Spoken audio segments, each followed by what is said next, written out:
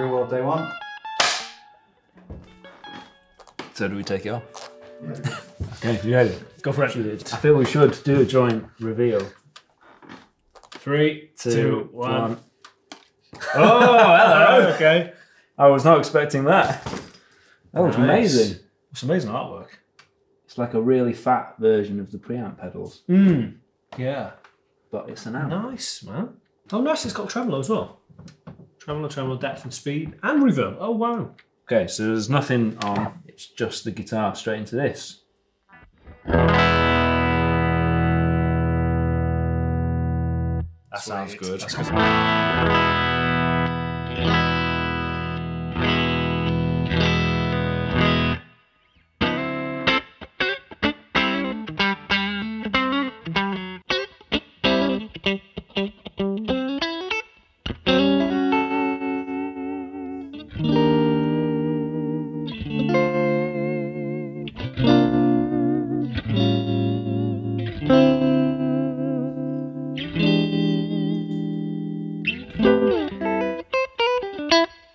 Reverb sounds really nice as well. It does. That sounds fantastic. Nice, man. See what a bit of drive sounds Yeah, like. go for it, man. Okay, Kick it in. so...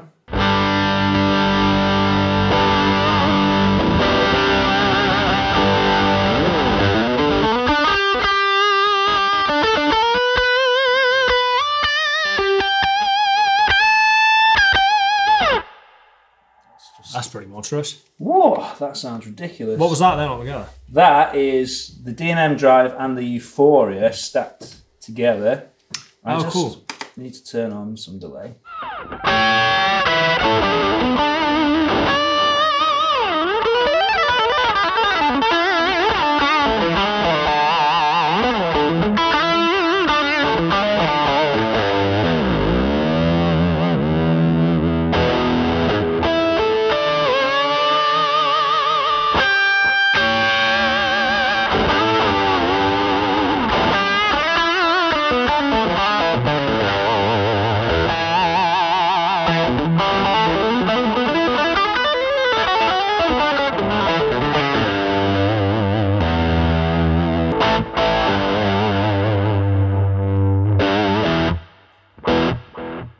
Yeah. Between those licks and my jacket, we were just transported, I think. But sunset strip. Nice, man. It's huge. That sounds monstrous.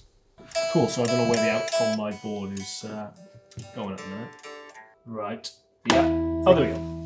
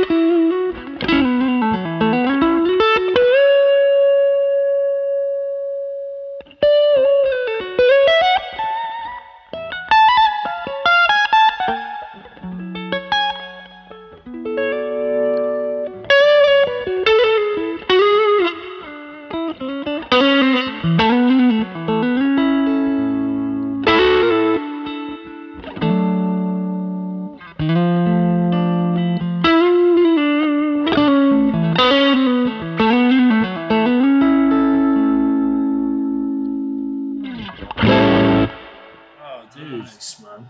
That's very nice. Trying to compute that all of that noise is coming from something that will, yeah, It's so small. fit in the back of a Ford KA. Ford paid me to say that. That's amazing, man. Let's kick the tremolo in a minute.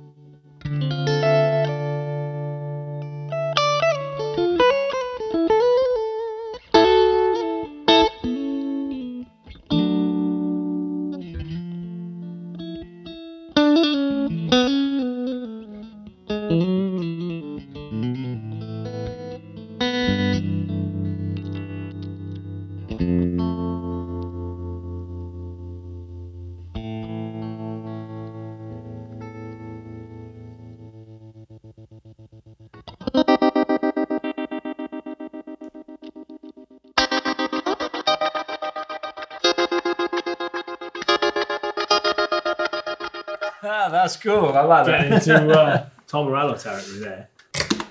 The white one should be the return, sorry, I think. Yeah. Let's see what the Kraken preamp is like.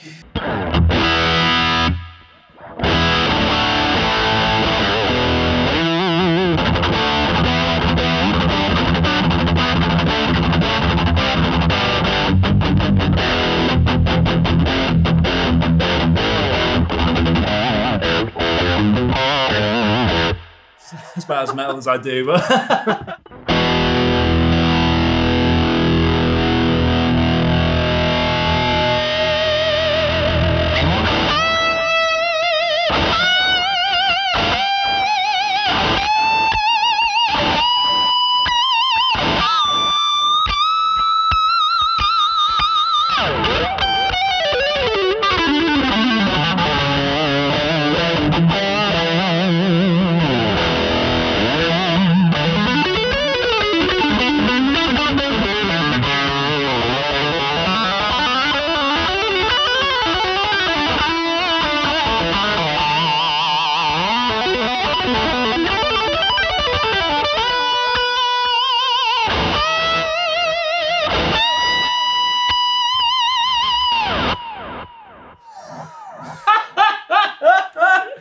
that sounds awesome. Colossal.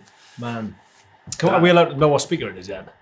Yeah. I think that's a good place to break. Awesome. Real day one, take two. Actually quite ridiculous, isn't it? So how many watts is that? It's 180 watts. 180 watts, right? Yeah, Okay. it's a Class D power section. Okay. 180 watts. Cool. Wow. You might as well ask the cat what that is. I don't know what Class D means. What's Class D, Mick? Lots of people think it's digital. It's not digital. Right, It's a solid state. It's the kind of power section you'll find in a lot of modern small devices. Right. However, most of them are the 100-watt module. Right, which okay. craps out pretty quickly. Yeah. So that's a solid state Yeah. 180 power watts. section. So it's actually the 200-watt one, but it's putting out 180 watts. 4 ohms. Right. So are there any valves in this? There are. There's Okay. So it's the same as the other Victory pedal preamps, Yeah. albeit in Duchess form, so not as gamey as the ones that currently exist. Yeah. And it's the same front end setup as those, Yeah. just with that 200-watt power section Oh, Right, wow. okay, on the cool. back. Nice, man. Very clever. That is monstrous. I mean, it sounds... I would not have thought that was a solid state. No. So what speaker is that then? What do you think it is? I don't know. It's shifting some air, whatever it is. Shifting some air. It's got more top-end sparkle than the creamback that I'm used to Okay. in the cabs for the V4 Series so Oh, okay, far. right, yeah. So it's not as dark sounding. There's a clue in how much power the amp's putting out. Okay. So there isn't Oh yeah, a Celestian speaker that will would take- handle 180 Oh, watts. so, Yeah, ooh. it's actually a Celestian Neo. Oh Copperback, right, okay, cool. So they're like 250 watts. wow, 250 okay. watt speaker. Yeah. Flipping it. Yeah. I mean, the thing that amazes me about that is how massive it sounds in such a compact thing. Yeah, I it mean, doesn't. It's whether that'll come across on tape, I guess, but it doesn't sound like a 112 at all. It does. It's got a lot more kind of very nice kind of rounded bottom end, you know, that it's kind of kicking out. Yeah. So yeah, that's fantastic. Real world day one, take three.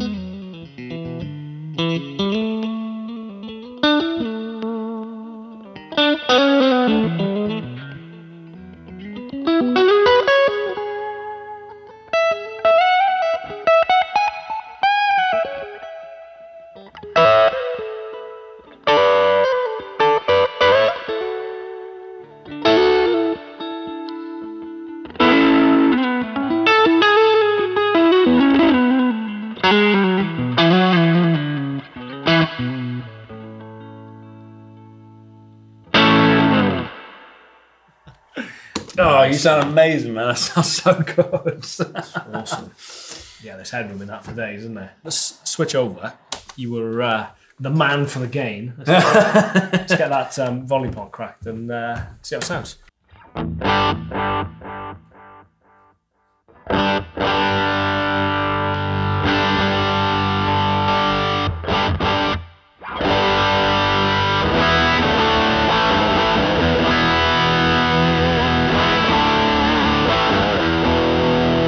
That would normally like how I'd set up like for a beefy tone, but yeah, it'd be interesting to see what's like if we kick it with a bit of gain and go for it back.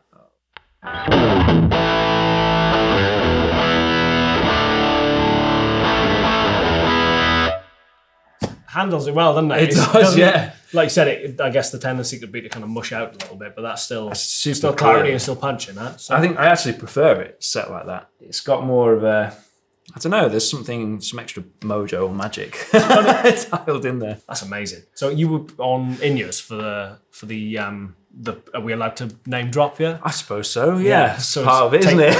So take that, wouldn't it? So scrub that. For the Westlife tour, yeah. For the Westlife tour, I was using the V140s, but they were going into the 2 notes torpedo live boxes. Yeah, and so then that was on in-ears and going straight to the desk and all of that.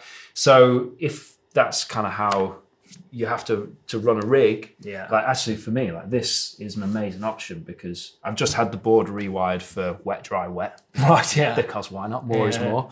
So, so like to actually take 3 of those on the road and have all of the 3 of those next to each other, you know, in a little shelf. And then 3 torpedos, you know, it's going to be this instead of the crew 3 of them. Yeah, the crew, you know, so you know, so that's an amazing thing. And the cool thing as well is like, even though it's not a valve power section, I would never have known that. No, not that the sound becomes irrelevant, but it's the feel first and foremost that is what inspires you. It's such a sort of, you know, kind of interactive process, you know, it's sort of, that's part of the fun of it really. So, yeah. Well, day 1, 2x12, take 1. I'm a little bit more accustomed, I guess, to hearing it with a traditional sort of speaker, aside from the neodymium stuff. So, yeah, we've got the normal 2x12 in now, just to see.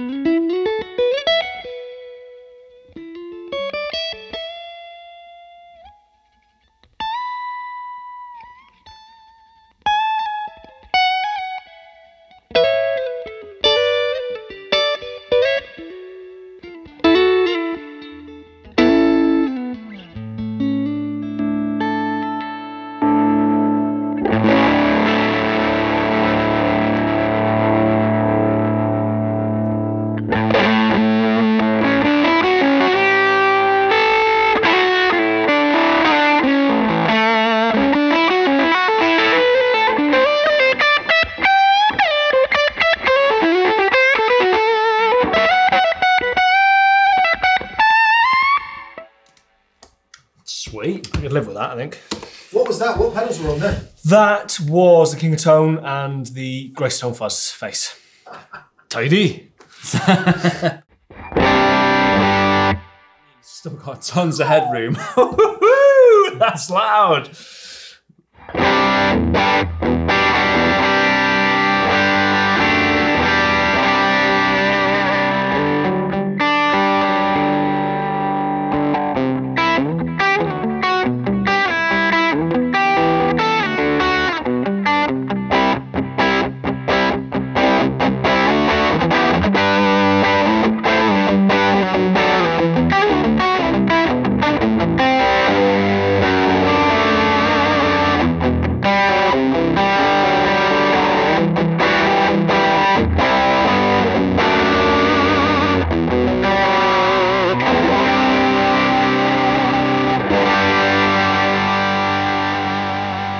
that's more home for me. That's that kind of mid-range focus, I guess. But I spend a lot of time not allowed to use cabs. I have to do the direct thing. So, so is there something we can do about that? Real world, day 2, cabinet IR. And as if by magic, here we are in, I guess, you know, a kind of typical sort of home/studio recording setup. It looks like I have a lot of boxes, but not that dissimilar from what I guess we're kind of used to using at home. Obviously got a laptop to actually record the stuff. We've got the Duchess V4 running into a cab sim, and obviously the Apollo Twin as the interface. So it may look complicated, but it's not actually. Also actually having it run into a cab just off camera for a little bit of kind of volume in the room. But needless to say, that's not essential. So it's just however you want to use it, really. Let's hear some sounds.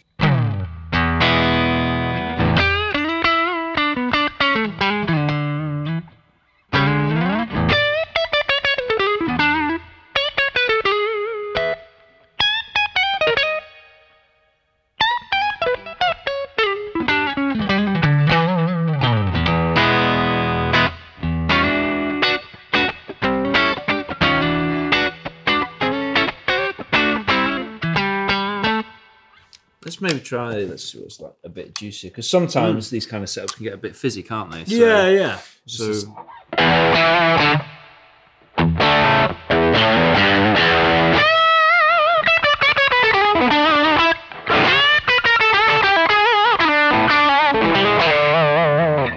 Awesome. Right, that sounds very reasonable to me. So check us the leader, mate. It's awesome. So yeah, that is more gain than I would know what to do with. Turning out a very bad Van Halen impression. So leaving mix side on.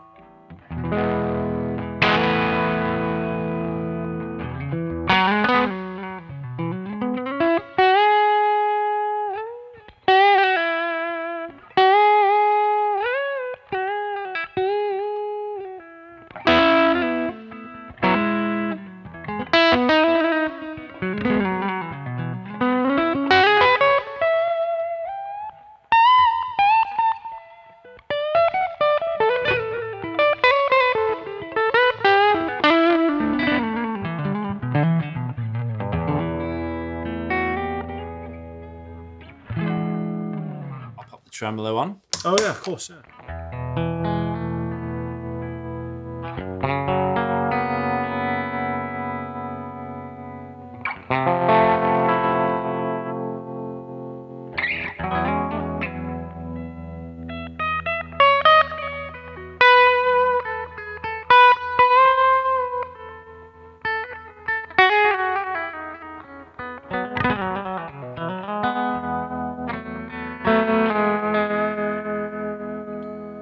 Nice. As I said, it's just that sort of ease and portability of, I guess, especially for you. You were saying earlier about obviously the amount of kind of touring you do, just having that to throw in your hand luggage or throw in your kind of backpack and be able to just set yourself up in your hotel room. So yeah, which would be super cool because I used the 2 Notes Torpedo Live as like the bridge between the amp and the computer. And the great thing about that is it takes the load from the valve head, so your valve amp doesn't blow up. But of course, you don't need the load. So the cool thing, absolutely, for me is with using that is I could use an even smaller thing like we've got here, an even smaller box. Yeah, technical term. to go straight in, which is super cool. But like I live in a flat in London, so I can't have my amps on ever. So I love being able to run stuff through my studio monitors and being able to do that. But if space is, an issue for you as well, then this is going to be perfect because you're getting all of that lovely Victory goodness, but just in a smaller package. Yeah, absolutely. So awesome. Yeah, man. Nicely super cool. So Mick, why are there no IRs built in to the unit? I'll come into shot, excuse me.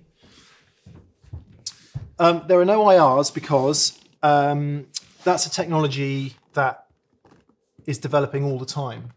Plus, everyone seems to love their own IRs. So whatever that's true. Bit of kit you're talking about, people tend to prefer, whether you use Torpedo like you use, or whether you use an external thing like the Cab Zeus there, whatever it is you use. That whole digital processing technology thing is Yeah, constantly. It's relatively new as well, isn't it? So It's I guess vertical. This sort of future-proofs that to a certain extent, in that It irrespective. keeps it simple. Yeah. The guys just explained that we're hearing it through a cabinet to hear it back. Lots of people don't have that luxury, especially if you're playing in your flat, like you were saying, Phil. So you can simply just off you go. Unplug the speaker, right? Which you'd never do with a valve amp because but you can run it without a load. And then we also have a full range flat response wedge here, which you can kind of take to mean your studio monitors. Okay, yeah. And we can hear it back through that. So